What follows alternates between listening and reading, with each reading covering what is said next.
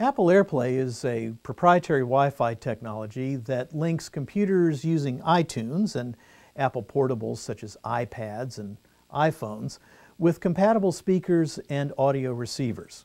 Now, if you have an Apple TV, you can use Airplay to stream video content, but for today, we're just going to focus on using Airplay for streaming audio.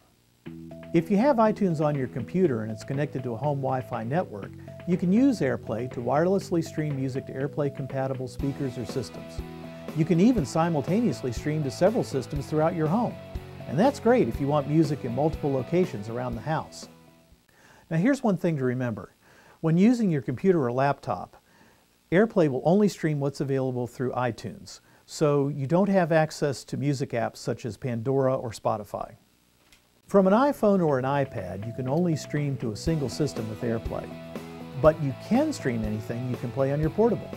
So you can listen to iTunes content and music apps like Pandora, also video soundtracks, game sound effects, well, basically anything except phone calls. Now here's a cool feature. You can use your iPad or iPhone to access your computer's iTunes library when it's streaming to Airplay devices. Just download Apple's free remote app to your device. It lets you use your Apple portable like a remote control, so you can pick what you want to hear even when you're not anywhere near your computer.